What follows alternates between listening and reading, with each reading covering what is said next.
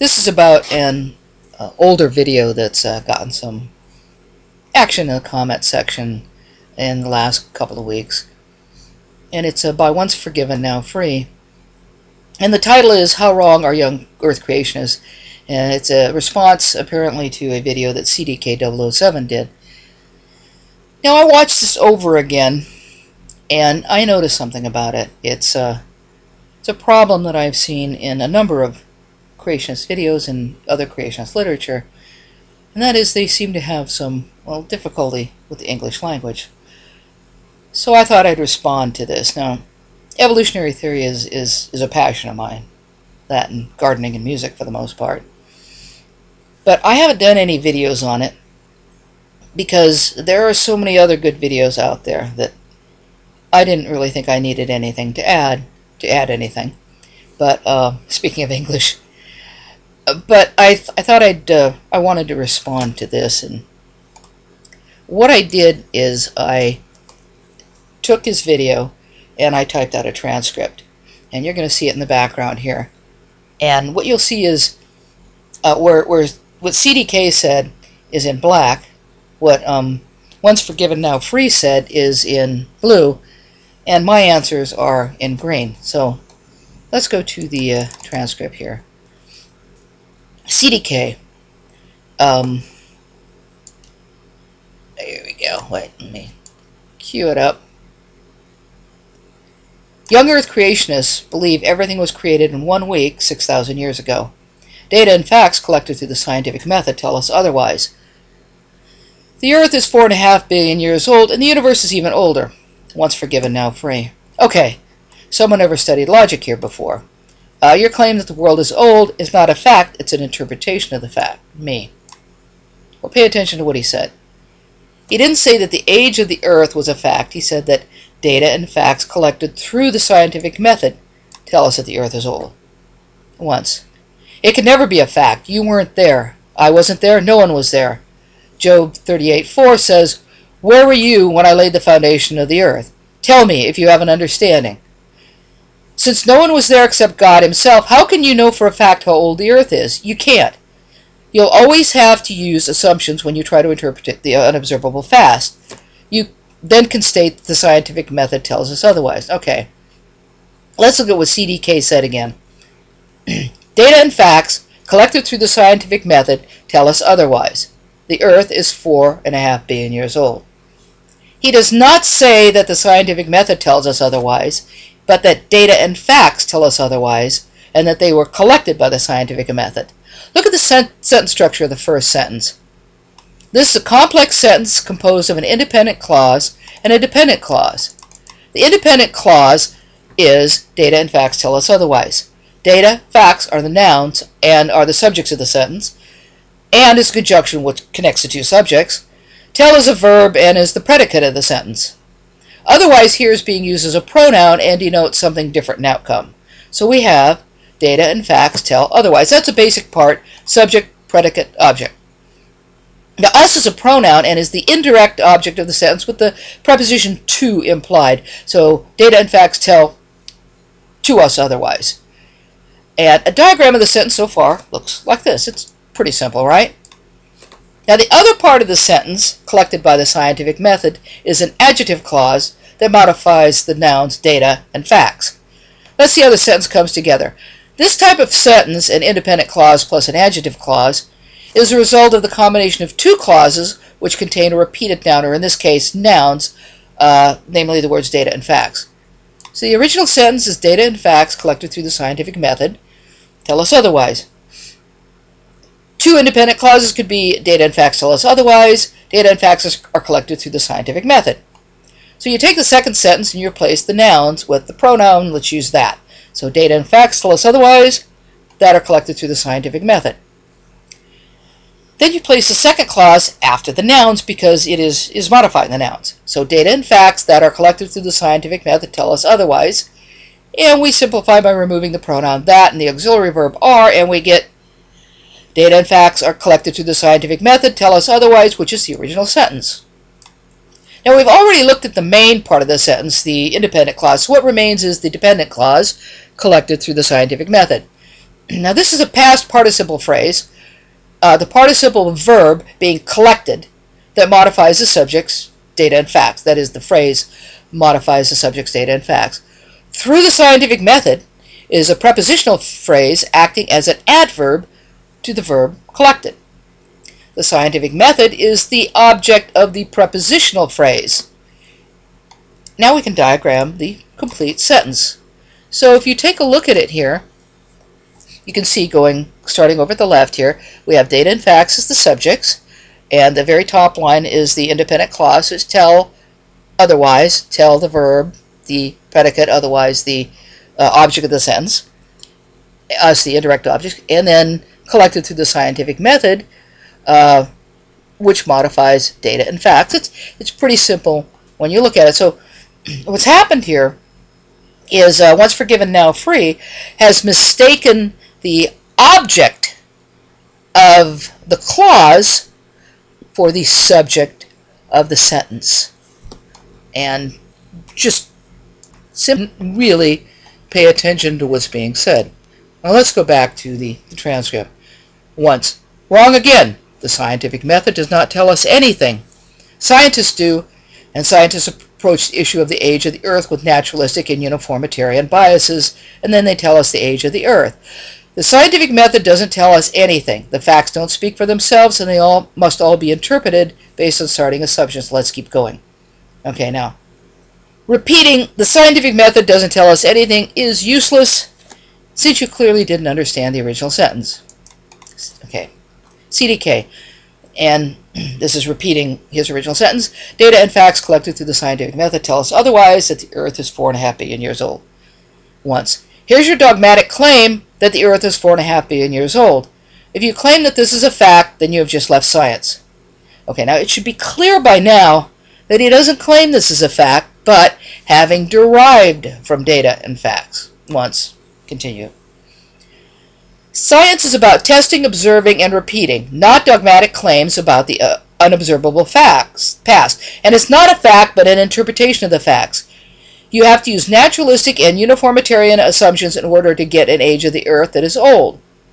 The real question is, are your naturalistic assumptions correct? It's amazing how most atheists have not bothered to question their own presuppositions. Okay, you say, not a fact, but an interpretation of the facts. Well, that's what he said. Let's look at the definitions of naturalistic and uniformitarianism, since these are words that are frequently used by creationists. And this is from the Oxford English Dictionary. Naturalistic, of or according to the philosophy of naturalism, which is the philosophical belief that everything arises from natural properties and causes, and supernatural or spiritual explanations are excluded or discounted. Uniformitarianism, the theory that changes in the Earth's crust during the geological history have resulted from the action of continuous and uniform processes. Now, science can only measure things that are material. There is no reason to suspect that the laws of physics, chemistry, and mathematics ever change. On the contrary, there is proof that the processes currently operating in the universe have always operated that way. What would be your observable and measurable evidence to the contrary? Back to the transcript. CDK. This is not some small mistake. They're off, wrong by a factor of a million. He gives examples. And once. Wait, it's you that's wrong. It's easy to be right when your worldview is based on assumptions. You simply assume that naturalism and uniformitarianism is right. But what if we base our beliefs on the age of the Earth on facts instead of assumptions? For example, we can test the age of rocks that we already know the date of, because we were there when they were formed. Okay, now aside here. I'm probably going to start massacring pronunciations, so I would like to apologize to all of those of you who actually know how these things are pronounced. Back to the transcript. What about Mount Ngauruhoe in New Zealand? Lava flows from 1975, dated at 1 million years old. Rocks from 1954, dated at 1.5 million years old. Or how about Mount St. Helens? Maybe you should look into that one yourself. It will surprise you what you find. Are these isolated cases? No, they're not. Even Dalrymple, who's, I probably butchered his name, but he's one of the big names in radioactive dating, and also an atheist.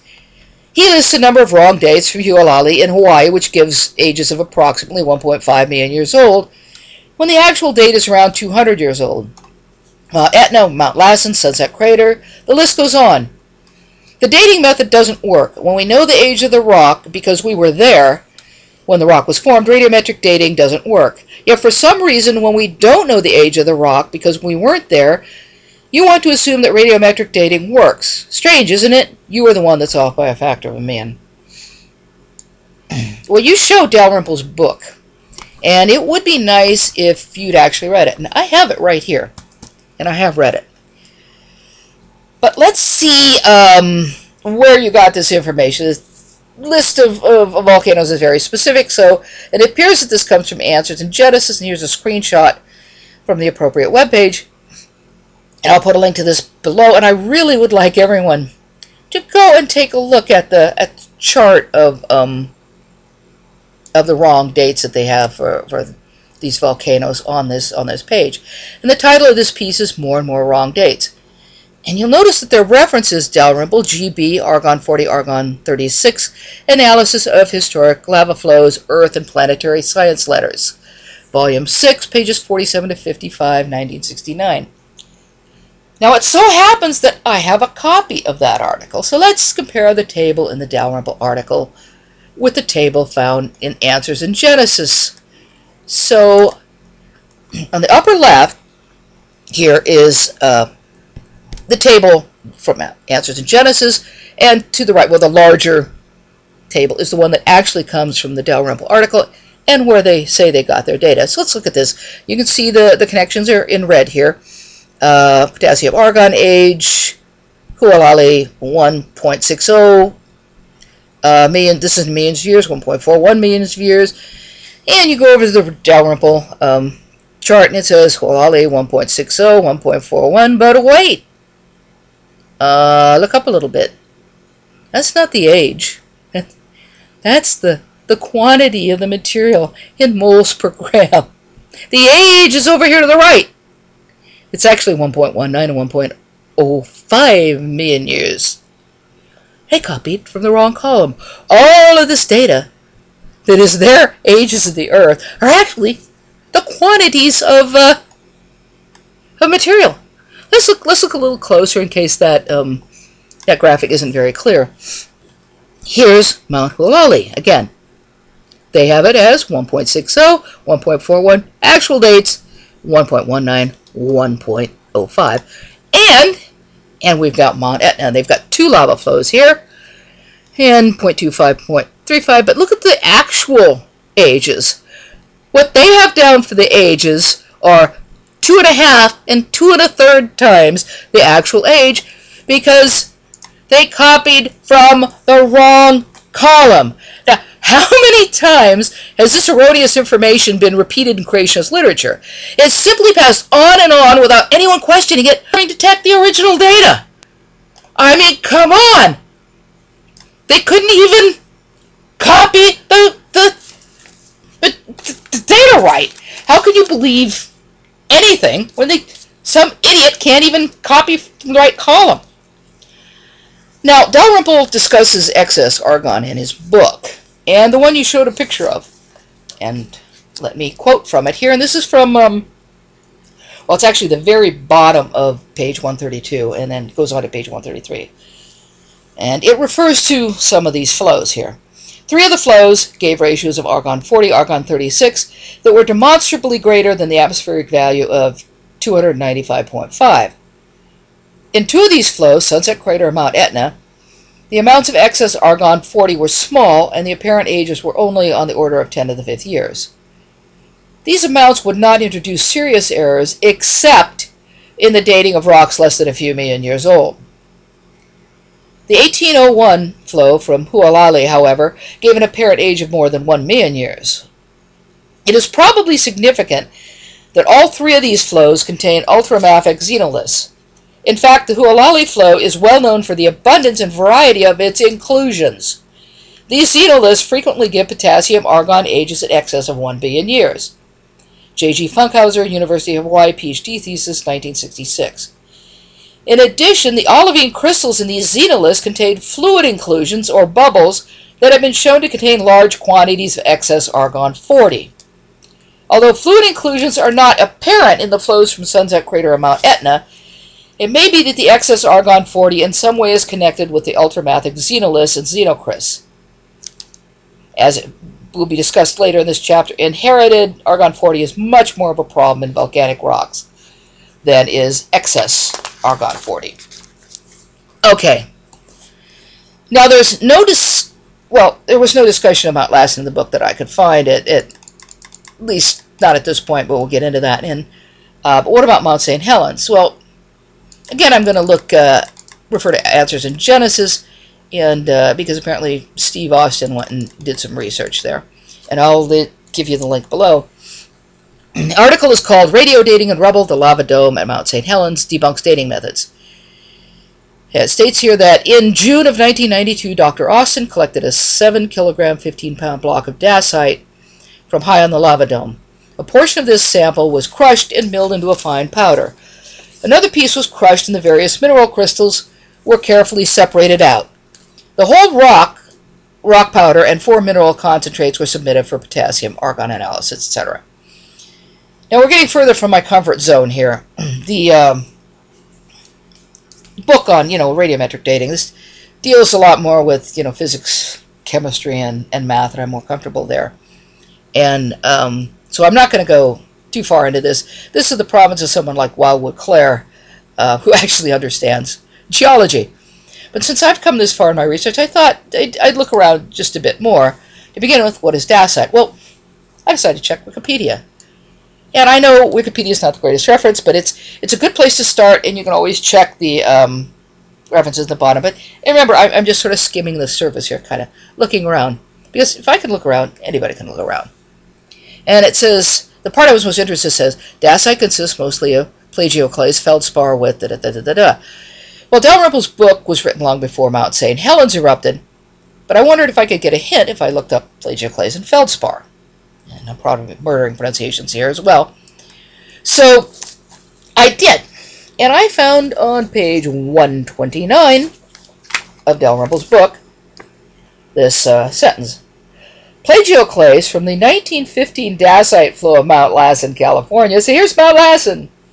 Gave an argon-40, argon-36 ratio of 309.1, indicating about 1.1 times 10 to the negative 13 mole per gram of excess argon-40 and an apparent age of 125,000 years. Apparently missed Mount Lassen when I read through it first, at least couldn't remember where it was. So, if there's excess argon in dacite from Mount Lassen, I wouldn't be surprised to find excess argon and dacite from Mount St. Helens. Of course, this is simplistic. First of all, geology, not my strong suit. But I've read Dalrymple, and I know there's a lot more going on here, too. And as I said, a geologist could explain it further, so I'm not going to go any further with my expert speculation on dacite. But I do want to quote Dalrymple on why there's excess argon. Oops. Well, I lost my place here, wouldn't you know it, in the book. So, but while I'm looking for the place where I want to talk about this, I do want to mention a couple of things here, too. Because, what they're doing here is they're basically picking out just a few pieces of information, and from these few inexpert, from these few,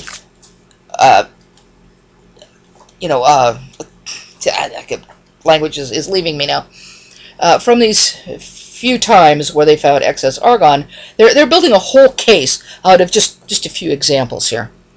Okay, and that's just to begin with. But let's look at what it says here in the book. Excess argon-40. Any excess argon-40 is radiogenic argon-40 that is incorporated into the mineral lasses during or after formation of the rock. There are a number of well-documented examples of excess argon-40, and there can be no doubt that it occurs, although infrequently. For a more complete discussion, see Chapter 8, which is where I took those other quotes. Inherited contamination argon-40.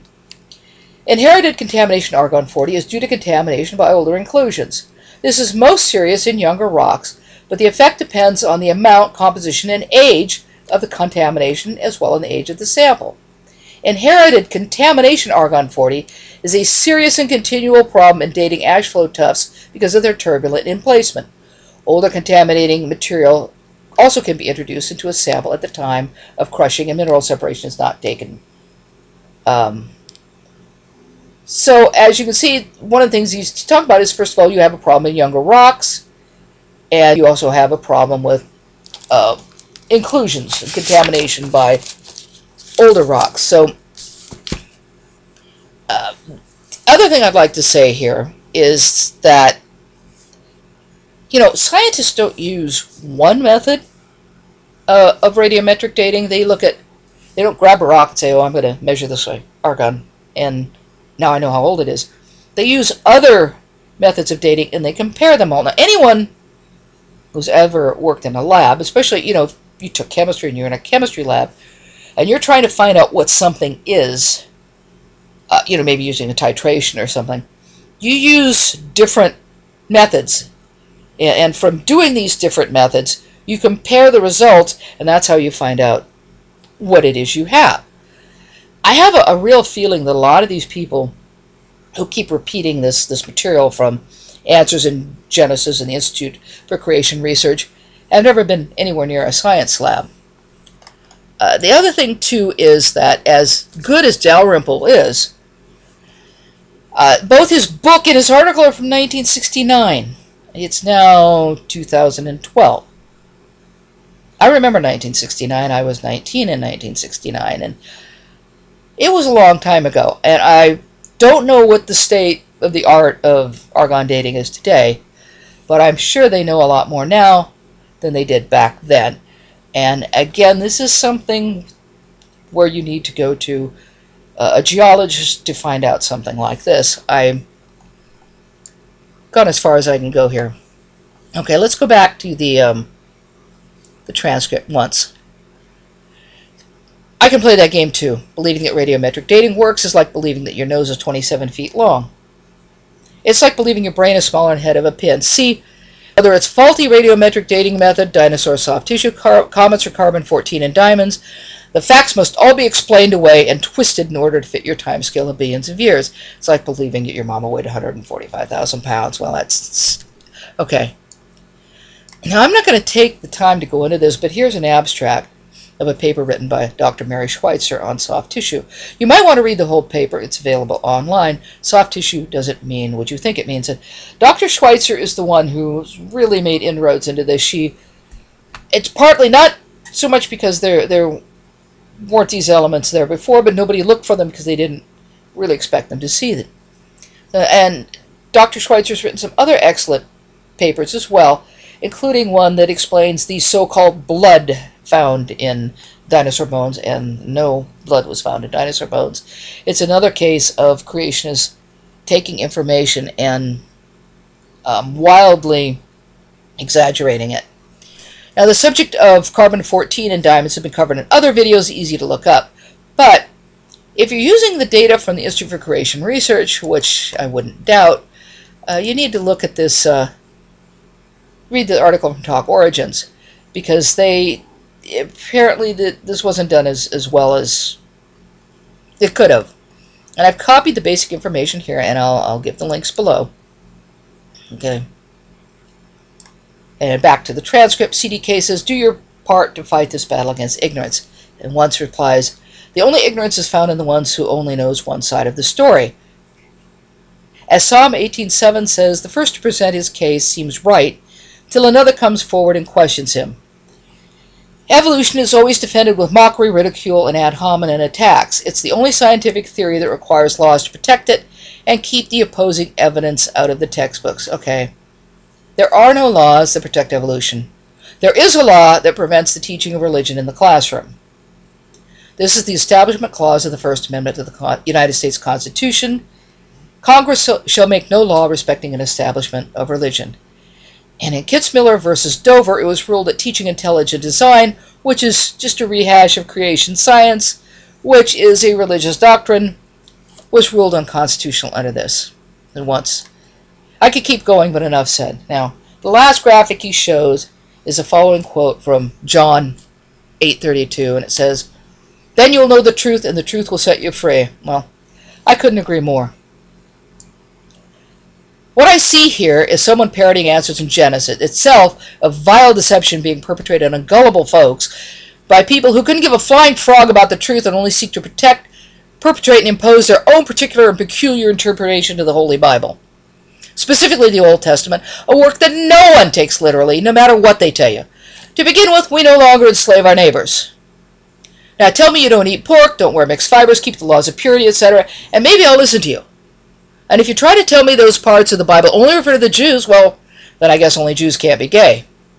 There is no consensus amongst those who believe in the Old Testament as to which parts are historical, which are allegorical, which refer only to the ancient Jews or Israelites, and which are meant to be taken literally. So don't give me your version of biblical truth as an excuse to deny science. Do your own research, don't regurgitate what others write, and for goodness sake, pick up a grammar book. Thanks for listening.